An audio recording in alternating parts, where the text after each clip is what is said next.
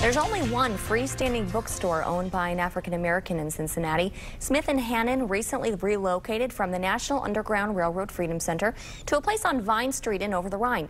The bookstore's owner, Joyce Smith, is with Business Watch producer Kelly Leon in the studio. Kelly. Thanks so much, Joyce. Thanks so much for being here this morning. Well, thank you for having me.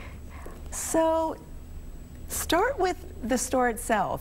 Why did you open the store originally? Okay, in 2003, I had been retired for 2 years. I was a little bored, and so I've always loved reading. So I started investigating opening a bookstore. I knew nothing about it, but I found interesting facts. And so there was a small storefront in Bond Hill, and my husband and I bought the store and we set up a bookstore. It lasted in Bond Hill for 13 years. Wow. And then I moved to the Freedom Center, which was a wonderful experience. And from the Freedom Center, I opened a storefront in Over-the-Rhine. So why make the move from Bond Hill to the Freedom Center and now to Over-the-Rhine? Why is it important for you to be there? My first inclination was I needed a larger store, so I wrote to the president, Dr. Newsom, to see if I could put some books in the gift shop. Well, I didn't know I was going to end up with the whole ball of wax, and that's how it happened. And later on, my time ran out at the Freedom Center, and so I moved to Over-the-Rhine.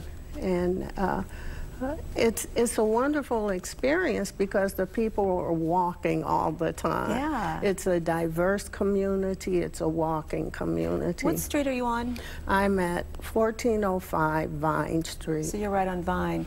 And it's been a couple months now that you've been open. 1 month exactly. So how's it going there? It's going. People are coming in and saying, oh, it's a wonderful bookstore. We're happy you're here. And I've made some connections with some of the store owners there. So it's been wonderful. Yeah, that's a great community of retailers there. Right. And you bring something new and different that's not there. What do you offer in the store? If people are to wander in, what are they going to find? Initially, when I opened the store in Bond Hill, it was an African-American genre. I have since branched out to other genres and other authors, but I still maintain the African-American experience in books. Love literature. They're great writers, and so I just finished Michelle Obama's book. I'm reading it now. Are you? Yeah. How'd you enjoy it? Oh, I'm loving it. Yeah. Me too. Yeah. Just wish I had more time to read. It's a heavy book. And so I'm planning for the future to have storytelling, different spoken word. In 2 weeks we're going to have a reading. So I'm planning to have different activities. And of course I love art, so I have sculptures, I have African dresses and all kinds of things. So. Okay. Well, it sounds like a great place to visit. I encourage everyone to get out to Over-the-Rhine, right on Vine Street, 14th and Vine.